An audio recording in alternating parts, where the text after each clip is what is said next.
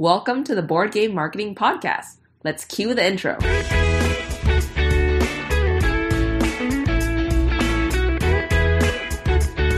This is the #1 podcast to learn marketing strategies for your board game. Whether you're just starting on your first game or an experienced designer, you've come to the right place. My name is Nalin, and let's talk marketing for your game.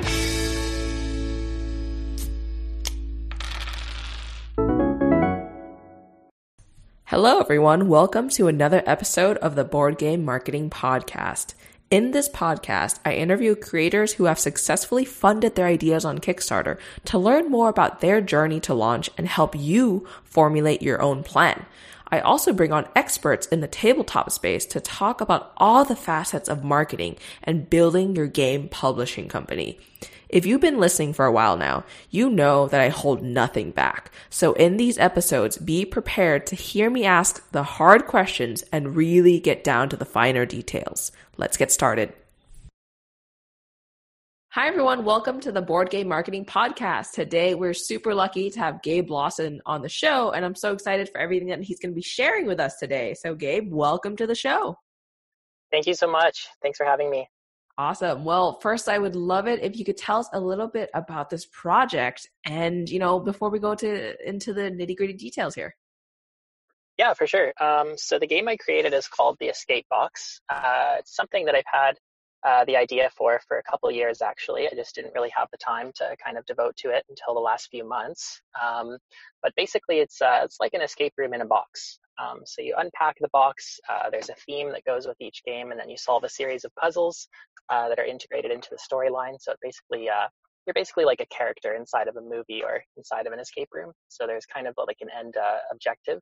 And so you work together either alone or as a team to achieve that objective.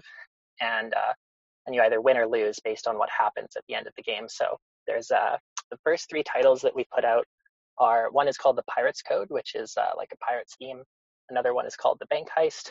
And the last one is called Lost in Space, which is basically you're on a spaceship which is about to hit an asteroid. Love it. I love this like kind of puzzly kind of adventure in a box that you've created pretty much. For this, right? The typical audience isn't a lot like, typical board games, I would say. I'd love to understand more about how you kind of figured out who your audience was and how you started communicating with them for the pre-launch. Yeah, for sure. So actually, my background is in owning escape rooms. So I opened my first escape room about 5 years ago in Montreal, and then kind of proceeded to open a few more from there. And then actually, luckily, prior to COVID, we had actually sold our facilities because we moved into being a supplier for commercial escape rooms. So we were kind of traveling around building escape rooms all over the world, mostly in North America. And so when COVID hit, obviously that business kind of died down. All the escape rooms in the world are kind of on pause. They're in kind of a state of flux, waiting to see what happens with COVID. So anyways, so yeah, as soon as that happened, I kind of transitioned full time into working on this. My audience, eventually I'd like it to be kind of the general public, but to start off with, we're mostly focusing on people that are kind of in the escape room space or in the puzzle space. Especially since the start of COVID, there's been a whole surgence of new kind of puzzle games that have come out. So the space is filling up really fast. I think a year ago, there were only a handful of kind of escape room type games you could play at home. There's a big difference between your average puzzle game like Sudoku or something like that and more of an escape room kind of, we like to call them narrative puzzle adventures because they kind of blend puzzles with a storyline. So my audience is really people that are kind of enthusiastic about narrative puzzle adventures, but I think that eventually we'd like to move more into the open market just because I think that a lot of people would like the games. They just haven't necessarily been exposed to a game like that before. So yeah, we didn't do a whole lot for pre-launch, to be honest. Like we actually didn't even put up a website or a landing page. There's a lot of the kind of roadmap to success Kickstarter kind of strategies that you probably should do. I didn't really do. And I guess in hindsight, I probably should have, but I also kind of figured that the product would probably sell itself once people kind of understood what it was. And then since this is just kind of our first iteration, I figured, well, I'll put out my first few games out there and then see what the response is like. And then, if we're going to do another Kickstarter in 6 months or a year or something like that, then certainly I'll focus more on kind of building an audience beforehand. But so yeah, I mean, really the only thing we did ahead of time was put up an Instagram page. It's kind of the only thing we did before launch day. Got it. Well, I love these like alternative paths to success, pretty much. So I'd love to kind of dive in some more about this, right? You said you had an Instagram come up. What were you doing on Instagram? How are you kind of fostering community? How are you kind of reaching out to these people who you've identified as, people in the kind of escape room niche? How are you kind of doing that? Yeah, so basically what we started doing on our Instagram is just posting some of our concepts for the games. So we came up with 12 games. The idea is that eventually we would move into a subscription model, so we'd have one game per month. So my strategy was to come up with 12 different themes, but I knew that producing 12 different titles right off the bat would be just totally mind-boggling of a task. So we picked 3 to start with, and then we left the rest of the games as stretch goals. But so basically on Instagram, we just kind of posted kind of a teaser for each game, kind of making people wonder what the game is about. And then as the weeks went on, we kind of put a little bit more detail into the posts. There's a couple Facebook groups that I was a part of, which have to do with puzzles. And so I think that's probably where a good amount of our initial backers came from. Just kind of people finding out about it on there. I made a few posts on there just prior to launch and just after launch, just letting people know that it was available. But yeah, I mean, to be honest, we didn't really take like a super structured marketing approach. I kind of just put it out there, saw what the response was, and then kind of built off that. I guess for me, I'm kind of lucky because coming from a commercial escape room kind of background, I have a lot of experience in terms of like what people like and don't like for puzzle games. And so had a little bit of an advantage going into it because I kind of knew what people would respond to. And then obviously, with everyone stuck at home, it's a perfect time to have a game like this because they can't go to escape rooms. I mean, some of the escape rooms in the States are still open, but I think by and large, they're mostly restricted. And so people are looking for things they can do at home, either alone or with a couple friends or family members. So I kind of structured it. The game is for 1 to 6 players, and you can definitely play alone, but I think it's best played with a smaller intimate group, say 2 to 4 people, particularly like families or couples or a group of friends. So I structured the puzzles and the gameplay to kind of fit with those number of people, just because, in a typical escape room, you might have a lot of puzzles that require multiple people, but I didn't want the game to be limited to 2 or more people, so I designed it in such a way that you can play with one. And I think that helped in being widely appealing because I think a lot of our backers are going to end up playing alone, and then a lot of them are going to end up playing, with 2 or 3 or 4 people. So I think that was an important aspect to the game is having a wide range of players that can play in terms of number of people. Yeah, sorry, I got kind of sidetracked there. I don't remember exactly what the question was. Yeah, no worries. No, I was just wanted to go back to what you were saying earlier too, because you mentioned that you have this background in escape rooms already. So you kind of knew going into this what people would respond really well to. And it was kind of like doing market research already from what you were doing before you even came to this, game world. Yeah, I mean, yeah, I've been definitely lucky. Like I've played hundreds and hundreds of escape rooms all over North America, so I have a really good understanding of what's out there. And yeah, like when COVID hit, a lot of escape room owners tried to transition to online games and stuff like that. But for me, I kind of prefer a more analog experience. I find a lot of times games that involve the internet or Googling, they can get kind of tedious and they're a little bit open-ended. You don't really know what the boundaries are. So I wanted to have something that you can just open the box and play right away. You don't necessarily have to mess around with an internet connection or Googling stuff. I didn't want like there to be any prior knowledge required. So it's the type of game where you can just open it up and play right away. But yeah, for me, I mean, Kickstarter was brand new. I've never run a campaign before. So really what I did is I just looked at some of the successful kind of puzzle campaigns that have been out there in the past and saw what they did and tried to replicate some of their strategies. I think by and large, most of the successful puzzle Kickstarters have definitely built up quite a following and they've sent their games out for reviews and things like that. But since we were kind of in the prototype stage, they weren't totally ready to be play tested prior to launch. So I figured, let's just put it out there with a sort of an attainable goal. So not something super crazy high. And to be honest, my the costs associated with the project, were higher than my initial goal, but I figured it was better to set something realistic because, coming from a commercial escape room background, I don't necessarily have, kind of like a famous name in the consumer space. And so nobody knows who I am in the kind of at-home puzzle um, puzzle space. And so I wanted to put something out there that was kind of realistic. But yeah, I mean, it's been a big learning journey since day one. I had no Kickstarter experience whatsoever. And so I think now I have a pretty good understanding of how it works and what kind of things are involved. But I mean, I'm just at the same time, I'm kind of still beginning my journey. So I think there's a ton more. I'm sure it's going to be another year of learning before I feel like I kind of comprehend the situation. Yeah. So you mentioned that you were looking at other kind of escape room games or other like kind of puzzle box games too on Kickstarter. Would you mind kind of walking through some of the strategies that you found from them and what you kind of took away for your own campaign?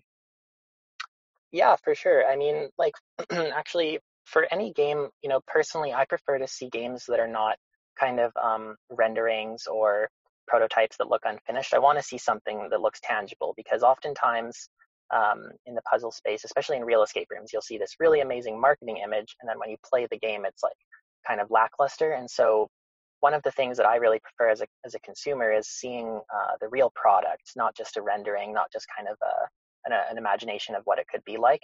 And so, because my games were still in the prototype phase, we kind of had to do both. So we took as many real photos and videos as we could of the prototypes. But then, for the other 9 games, we had to use kind of renderings of roughly what they're going to be like. But yeah, in terms of what I learned, I had a few good games that I could reference. So there was kind of, I would say, like 4 or 5 games out there that I kind of took note of. So some of those are like Key Enigma, which is a company based out of Spain. They ran a Kickstarter earlier this year, and it's a pretty similar concept to mine. A couple differences is that their games are a bit longer and they're kind of more internet heavy. So that's one of the references I took. And another one is the Emerald Flame, which is by Post Curious and Rita Orlov, based in New York. And she ran a really wildly successful campaign. They raised something like 300 grand also earlier this year. And I think she had released a couple games before, so she had quite a big following going into it. But I think both of those companies really executed their projects well. I mean, they made regular updates. I think delivering on time is something that's really important. I think that especially in the puzzle forums, I see all the time companies, oh, we're delayed 6 months, we're delayed a year, and this is really frustrating for backers. So I wanted to come up with a timeline that didn't make people wait forever, but something realistic that we could deliver on. So I think we put it about 4 months after the completion of the campaign is when we would be shipping out. I felt was kind of reasonable. So yeah, I mean, some of the things I learned from those campaigns are like just showing as much of the actual game as you can. They also put out sample puzzles, which I really appreciated because creators make all sorts of puzzles and they're not necessarily everyone's taste. And so they put out some cool sample puzzles. I think for me, it was a decision where like the problem that I had with sample puzzles is that the puzzles in the escape box are quite integrated to the story. So in order to understand them, you have to have a lot of pretext and a lot of context going into it. So it's not something where you can just jump in and solve a puzzle in 5 minutes. It's something that you're going to spend at least an hour working on. And so one puzzle might lead to the next or be embedded in another one. So I didn't really want to just put out there a couple kind of like Instagram formatted puzzles because they wouldn't really reflect what the product would be like at the end of the day. And actually, overly simple sample puzzles have actually dissuaded me from backing games in the past. And so I actually didn't really release that many sample puzzles. Instead, we tried to engage with our community by creating a mini game. And so we actually put a vote on our Instagram. So we said, hey guys, we would like you to come up with some ideas for a theme, and then we would like you to vote. And so we had it, like on Friday, everyone suggested different themes over the weekend. And then on Sunday night, whichever one had the most votes, we started working on to make a real mini game out of. And so the winner in our case was Alice. It's actually called This Isn't Wonderland Alice. And it's kind of a grim, a little bit dark take on Alice in Wonderland. And so we actually started right away the next morning. As soon as that was decided, we started working on it, kind of structuring that mini game. And then we were able to release some of the content. And so I knew that we wouldn't be able to finish the mini game before the campaign ended, but we would at least be able to show people what it would be like. And I think that helped a lot because you can tell, especially with graphic design, you can tell if someone put 5 minutes into something or 5 hours. And it's something where for our mini game, it's going to be a couple hundred hours of work total by the time it's done. So I think people were able to see kind of the quality we were striving for and get a sense for what our objectives were in that case. I guess another thing I learned is that shipping can be a bit of a nightmare. A lot of these campaigns had really, really complicated shipping tables. And so I wanted to put together kind of a simple matrix just showing how much it was to each country, and then just try and make it as realistic as possible. I think shipping can also be a bit of a deal breaker for people, especially with boxed games. If they're spending, $50 on a game, they don't want to spend $50 on shipping. And so I did subsidize our shipping a little bit, but I also decreased some of the shipping prices halfway through the campaign once we had hit a certain capacity. So for example, once we sold X number of games in Australia, then it's going to allow me to ship a pallet of games there and then kind of use a fulfillment company to ship from within the country. And so that allowed me to kind of actually decrease the shipping cost halfway through the campaign. And then I think that allowed a lot of Australian backers to come on board who were maybe a little bit price sensitive to the shipping beforehand. So yeah, I mean, shipping is definitely one of the things I learned. Just like overall presentation, trying to have some FAQs ready ahead of time, trying to anticipate what people are going to ask so you don't get, hit with a million questions on day one. So I tried to answer a lot of questions in advance on the campaign page, but then also in the FAQ page. I think those are my key takeaways. And then, so Emerald Flame, Key Enigma, those were some pretty good inspirations. There was also a couple other ones which were not necessarily overly successful Kickstarters, but they're definitely ambitious projects. So one of those was the Wilson Wolf Affair, which is kind of a fancier version of my game. It's a several $100 game, and so the components are maybe a little bit more voluminous. And so that was a really ambitious project that I was able to learn a little bit actually what not to do, because I think that they had a couple kind of issues in their campaign, with delivering late and having damaged pieces and whatnot. So kind of tried to take some notes for what not to do there, but wildly ambitious campaign that one was. And let's see what else. I mean, there's been a few other kind of puzzle box Kickstarters out there, and I think a lot of them did so well because they were able to send it to a few kind of influencers or bloggers ahead of time. I mean, I don't know if you've heard of Chris Ramsey, but he's kind of becoming a go-to puzzle guy on YouTube. He's got a few million subscribers, and a lot of companies are kind of trying to go through him to promote their product or get him to time his review release on YouTube with their product launch, and that seems to be working pretty well. But it's he's a busy guy, so I didn't reach out to him to try get him to do one, because I can just see how wildly overwhelmed he is, and I figured let's wait till our product is totally done, and then he can just try a production copy anyways rather than a prototype. But and then actually during our campaign, there was a couple others that launched right before or right at the same time. One of those was Mother of Frankenstein, which is based on the author Mary Shelley, the creator of Frankenstein. That's done by Hatch Escapes out of Los Angeles. They did a really beautiful campaign. I think they did pretty much everything right. They sent prototypes to reviewers in advance. They did, really beautiful campaign page, really beautiful video. So that was nice to follow along. And then actually on the same day as ours, another really inspiring company out of Hawaii called Society of Curiosities launched, and they launched a little game called the Fairy Tale Files, which is like an envelope-based puzzle game as well.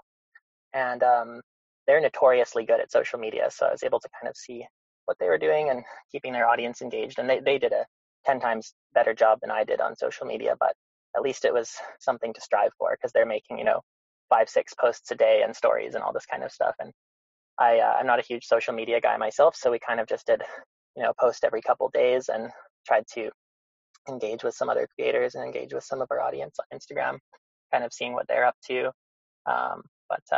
They were definitely something to strive for. So I'd say I learned a little bit from all of those companies, just in little different ways. Yeah, it's again a lot of learnings that you're just kind of going through there. One of the things that really stood out to me was kind of that balance that you have to strike between, having a game that's in prototype phase, like or like in late stage prototype, getting ready to be a really beautiful, complete game, and having one that's a lot more complete and having all those beautiful graphics and getting all that ready for Kickstarter. How did you balance that? When you were doing the pre-launch, and what types of content other than those like mini games that you were doing were you able to offer for your audience? I mean, well, so one of the things we did was the 9 stretch goal games that we had were just basically proposed to people as a title. So, for example, one of them was called The Time Machine. But aside from that, and aside from the outside of the box, people didn't really know much about it. So what we did is once it was unlocked, we would make it available as an add-on and tell people more about the game. So show them a few pieces from inside of it and talk to them a little bit about it in some of our updates, and then kind of add the storyline onto our page. And so people were kind of, I think, motivated to learn more about each game as they went. And I think that definitely spurred some action in terms of pledging for multiple games. The vast majority of our backers actually pledged for multiple games. Yeah, I mean, I would say, if you were making, a standard board game in the board game space, I think it would be really hard to run a Kickstarter without having a full working prototype. So I think we're lucky in that sense because the kind of mystery puzzle adventure lends itself to being a little bit mysterious. And so I think we're able to sell people on an idea without necessarily having a fully fleshed out 100% produced game. But if I was to produce, any other standard board game, I think it would be really challenging to sell people on an idea. I think that we're just a little bit lucky being in the puzzle space. We can get away with that, but I don't think I would attempt the same strategy if I had a regular board game of any kind, just because looking at, being on Kickstarter and seeing how many games are out there, it's mind boggling. There are so many board games popping up every single day. And I've seen how difficult it is for creators to get traction. And I've seen how much work they put into it, and it's crazy. And I think it's just because there's so much content out there, and it's really hard to come up with original ideas. And even if you do, then you have to tackle the whole, logistics and production of actually making a game, which is, very time consuming. In our case, coming from a commercial escape room background, I already kind of knew how to set up production and knew how to hire the right people. So I think that we were able to scale up our production and our content creation department a lot faster than if I was more of like a mom and pop kind of, if this was more of a side hustle. But I actually made it kind of my full-time focus. And so I think that helped too. I think if I had tried to tackle this while having a full-time job, it would be really, really difficult. Um, Yeah, yeah. yeah. A lot of the people who are listening here actually do the whole full-time job thing and then balance creating a game too. And I always find that so commendable because it's just I can't even imagine the amount of effort it takes to bring this to life while holding another job too. Yeah, exactly. I mean, especially if you have kids and other kind of things, that take up your time, I think it would be incredibly challenging. I guess in our case, I've kind of made a big bet on this game, in the sense that it's not something I want to run a Kickstarter for and then just kind of give people the games and let it be. It's something that I'd actually like to build a real company out of, and like hit 7 figures in sales is kind of our goal within a year. I think we can do that just because we tried to come up with a price point that is reasonable, something that's going to leave a little bit of margin, enough margin for retailers at the end of the day, something that's sized affordably, you know, something that can be shipped affordably. And then my biggest focus actually was on creating tangible gameplay pieces, because I find with board games, they can have, really beautiful artwork, but at the end of the day, it's mostly paper or, in the board game space, mostly Meeple or mostly little characters and things like that. And with puzzle games, it tends to be mostly paper. So you're dealing almost exclusively with paper, which as a medium, you can be very creative with, but there's a ceiling, there's kind of a limit what you can do with paper. I mean, once you've made your 1,500 variants of puzzles on paper, you kind of run out. And so that's why I knew that I wanted to make a product that had a lot of physical pieces. So, finding a balance of cost of production versus like tangible gameplay has actually been the hardest part of it. But I wanted something that was really tactile so people could unpack it and, feel the actual items in their hands, get a sense for the environment that the game is taking them to, and then interact with those objects. Because I think, one of the differences in the puzzle space versus the board game space is that the objects they're interacting with in our games are integral to the storyline, and they're actually integral to solving the puzzles. And so it's not just something pretty to look at, it's something that you actually have to really analyze and figure out how it fits into the story, figure out when to use it, and figure out what it even is in some cases. And so, yeah, I think running a Kickstarter with a full-time job or with kids would be super challenging. So I'm glad that we took it on full time. And yeah, so, I mean, so far it's going really well. We just wrapped up our campaign. We're about to launch our pre-orders, and we've actually had a lot of interest from retailers, which has been great because I'd really like to see this in a retail environment. Obviously, right now most sales are being done online, but if things resume back to normal in a year or two, then I think this will be a great product to have in retail, just because there's not really anything like it. Any of the puzzle games out there right now are mostly card-based, mostly paper-based. There's very few games which have tactile elements to them. And I think that's just because game producers have, they want to keep as large margins as possible, and it's really hard to produce physical items at a really low price. So I think we're sacrificing a bit of margin just to get the games out there. So we're not going to make a tremendous amount of money on the first iterations, but at least the quality will be high enough where people will play it and then want to buy more, and then it's kind of a long-term strategy. So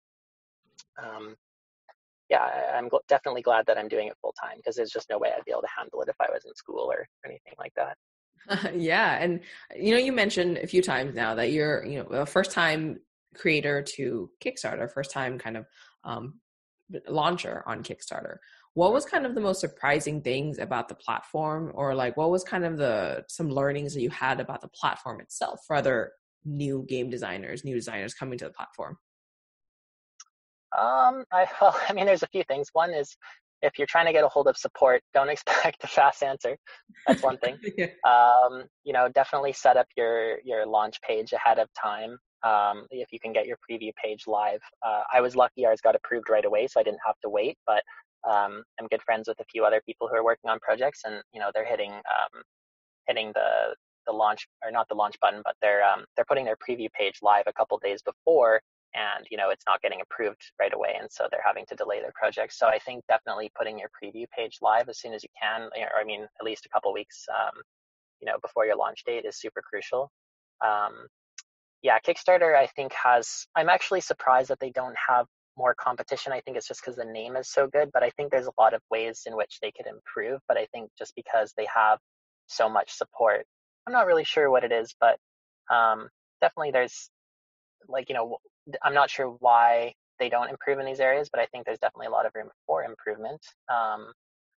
But yeah, I mean, I think like the fee structure is very fair. I think that what surprised me, I guess, was it actually did. I think they did bring a lot of backers to our campaign. I think a lot of people found it in the advanced discovery, like looking at our links and where the customers came from. I think I might have brought around half of the backers, I would say, but I think Kickstarter probably brought the other half in one way or another. I mean, it's hard to say exactly, but I think that's something that I don't think most people should rely on Kickstarter bringing a whole lot of backers to you. I think you really have to go out there and do the work yourself.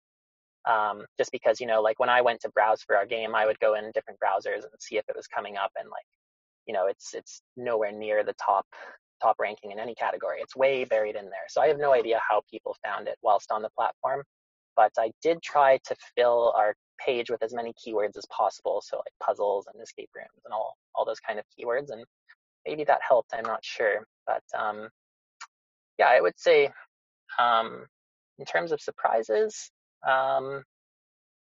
I mean, nothing really other than just, it's time consuming. That was surprising how time consuming it can be. You might not get a message for 4 or 5 days, and then all of a sudden you'll get 20 messages, and it's like, even if those only take 5 or 10 minutes to handle each time, that's a good chunk of your day gone just in messages. And then you have comments, and you have emails. So I think the surprising thing would probably be just how time consuming it is just to maintain the project, especially if you're also doing content creation. Because in my case, I'm the game designer, so we're trying to pump out content, but then I'm also handling the kind of the public social side of it, and that's very, very time consuming. So yeah, I would say the biggest surprise is just that it was a little bit more time consuming than I thought it might be. Got it. And I once was wondering too, like throughout the campaign, right? That when you're live, what kind of things were you doing to kind of get the word out? I know you talked about having those mini games to get people, playing along to understand more of the type of quality that you guys will offer in the actual real campaign itself, the product. What else were you kind of doing to get, the word out there? I mean, to be honest, like I was probably one of those guys spamming all the Facebook groups with my Kickstarter link, which you probably shouldn't do, but I figured, hey, it's my opportunity to do that, and I tried to support as many creators out there as I could. But I mean, not a whole lot, to be honest. Aside from making Facebook posts on Facebook groups, we didn't really do any paid advertising, so um, not a whole lot. I didn't really do that much. I tried to keep our Instagram audience engaged by posting regularly there, and then just letting them know how much time is left in the campaign and stuff like that, and trying to let them know, hey, if you have questions, let me know. Like I want to help you understand what the product is if you're not sure, because it's definitely not a simple game. There's definitely a lot of people that it's actually one of the reasons I picked that name. I actually don't love the name The Escape Box. I think it's kind of a silly name, but it's straight to the point for what it is. And so I figured, one day when it's on a store shelf, if somebody sees The Escape Box, it's going to be pretty clear to them what it is. But I actually don't think it's the best name out there. But I know I took a compromise there. But yeah, I don't know. We didn't do a whole lot, to be honest. Like the one thing I tried to do is get back to backers as fast as possible. So if someone's asking me a question, I tried to respond to them, even if it's 2 a.m. here. Tried to get back to them as soon as I could.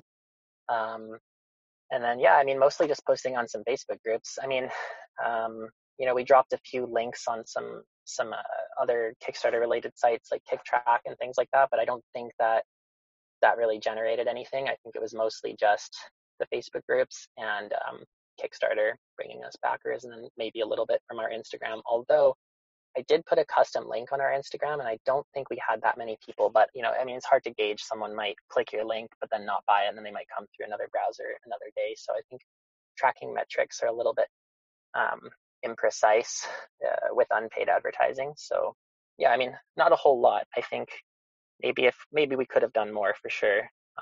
But yeah. Got it. And what's next for you now with this game? I know you wanted to scale to 7 figures. Like, what are kind of your marketing plans to get to that from now? Yeah, so actually right now we're working on our pre-order page. So we anticipate, based on kind of backer feedback, we anticipate that there's a lot of current backers who would like to buy additional games because we didn't unlock all of our stretch goals. And there was a lot of people that wanted to wait until the pledge manager stage to add additional games, just because I guess it's laborious to go back and change your pledge 3 or 4 times each time a new goal is unlocked. And I totally get that. Actually, the reason I did that was because I didn't want to, put the game out there and then have it be a huge failure and raise like $5,000 or something, and then be committed to creating 12 games, because that would just be financially terrible. So I actually don't think it was a good strategy to make stretch goals that were not, because, typically I think with stretch goals, you want to have something that benefits everybody, benefits all the backers, or at least some of them. And in this case, it doesn't really directly benefit anybody. It kind of just unlocks more games and makes more content available, which did work, but I don't think it's necessarily the best strategy. But yeah, I guess in terms of how we're moving forward, so right now we're putting together a pre-order page, trying to make that as seamless as possible. I think that as a backer myself, I've seen a lot of survey processes and pledge management processes that just take forever, and they really try upsell you as much as possible. And like, certainly we're going to make our games available for our backers, but I also want to make it kind of a painless process. I don't want them to have to take half an hour going through our survey, just because I don't think it's fair to them, because I've been through so many surveys where it's like just takes forever. You have to have 3 different logins, and it's just like really arduous. So I think people will appreciate that, because they'll see that, hey, we're not just trying to sell them. We're not just trying to get as much money as we can from them. We're just trying to let them have a good experience with us. So yeah, so we're putting together our surveys and our pre-order page right now. And then one of the main things we're focusing on is trying to come up with retailer strategies. So we're going to make some of our own customized display cases. So not a display case, but basically like a stand-up like cardboard display. And the reason we did that is because I know, having retailed games myself in the past, is that you often don't have space on your shelves, especially in like really clustered board game stores. So if we can offer them a free display where they can actually put our products on a standalone display on an end cap or something like that, then I think that's pretty appealing. And based on the feedback we've had so far from retailers, that's been a good strategy, because they don't necessarily have the space for it. And especially, I think with this product, in a retail environment, it's going to do best if we can kind of show what's inside of it. And so by making our own displays, we're going to be able to tell people more about the game without them having to pick it up and take it apart. And the retail side's been going really well. I think, in the next month, we'll probably sell a lot. I mean, we are selling a lot more retail packages than our Kickstarter, than the amount we raised on Kickstarter. So our retail side will end up being pretty big. And then, yeah, just putting together a pre-order page, because there's a lot of people that have messaged me since the conclusion of the campaign, just being like, hey, I didn't find out about this in time. Can I still order? And so I think if we put together a nice pre-order page, then that will drive sales. And then my strategy actually is to just kind of lay low a little bit on marketing and not push too hard until the games are out there in February. That's when the first ones are released. And because I know that once they're out there, people will be receptive to them. I mean, you're never going to please everybody, but as long as I please 80 or 90% of our customers, and they're happy to buy more games, then the rest of the model will kind of play out naturally, because we have 9 more games coming after that. So if they like the first 3, then they'll probably go and order some or all of the other 9 right away. So that's kind of my strategy, because I knew that if I just made one game, I'm limited to that one game. And for me personally, I don't really want to play like an 8 or 12-hour game, just because it just takes too long. You have to break it up over multiple days. So I wanted something that you can hammer out in a session. It's going to be a long night, but you can do it. And that way, people feel satisfied. They've completed the game. They're happy with the price they paid, and then hopefully they want to go buy another one. And I think that's the strategy that will carry us going forward, because the only way we can make more money is by selling more games. So that's kind of the strategy, is to focus on a unique retail approach, having some custom displays, and then working with the retailers. I'm actually even going to pay for putting their logo on some of the displays for the retailers that would like that.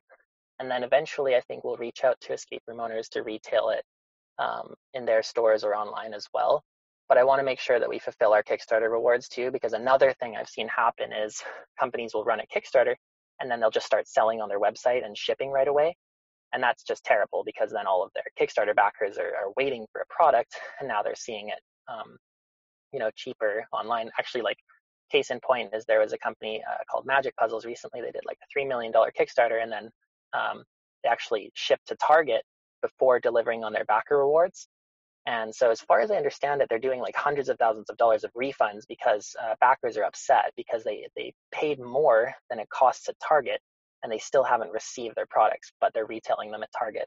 And so I want to make sure we don't do anything like that. So the first people to get the games will be the first people that backed.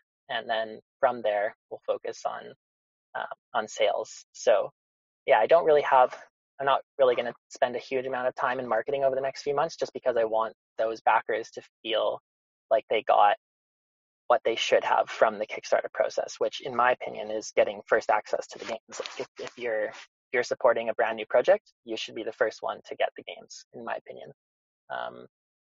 So yeah, I mean, we're kind of going to lay low for the next few months and just keep everybody happy, get the games, and then as soon as the games are out there, we'll definitely make a marketing push, because at that time too, it's going to be something that we can send to reviewers and something that they can post about. And then we'll have a lot more to talk about too, because being puzzles, it's difficult to talk about, because we can talk about what kind of puzzles they are. We can talk about the theme and the story, but we can't really like reveal too much to give it away. And at the same time, like, it's every puzzle is totally different, so it's kind of it's difficult for us to talk about. So I'd rather just show people and rather just get it out there, and then I think the word of mouth will kind of grow itself a little bit once it's out there, and then we'll feed off that. So yeah, that's our strategy. I love it. I love that you started off, this endeavor before Kickstarter, thinking really long term about what you want to be doing with the product too, rather than just being like, hey, this is a cool, fun idea. Let's put it up and just see where it goes. There's a really kind of solid plan and outlook ahead, like, year, 2 years down the line, even you're talking about, having these maybe selling in these escape rooms once we're, coming out of our homes again, which I think it's incredible. And a lot of people kind of lose sight of that big picture when they are just looking at the Kickstarter as kind of the end all be all for their entire process. Mm-hmm.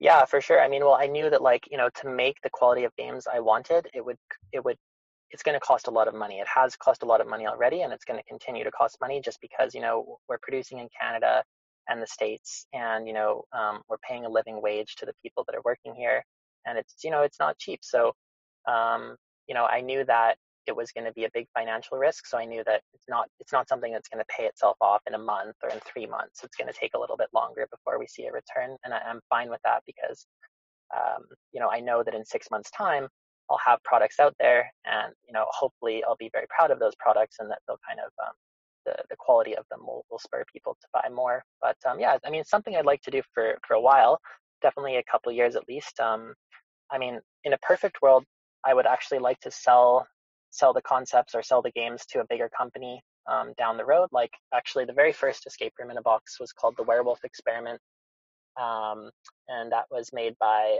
a couple ladies in the States who have a company now called the Wild Optimists. And I'm not exactly sure the terms of their deal, but as far as I understand, they sold the concept to Mattel.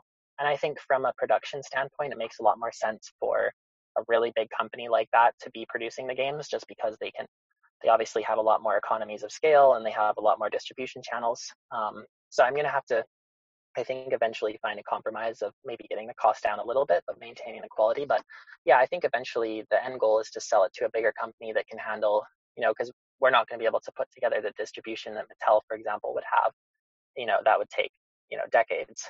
So eventually we'd like to sell it to a company. And so I'm kind of making decisions now that will allow us to do that, just in case the opportunity comes along. I mean, it might never come along, or, maybe no one will like the games. I don't know. But um, at least we have that kind of foresight, so that if in a year's time, a big game company really likes it and they would like to buy it from us, then at least we have kind of some exit strategies and some roadmaps lined up for them, so that it's not a huge, it's not a super difficult thing for them to acquire it.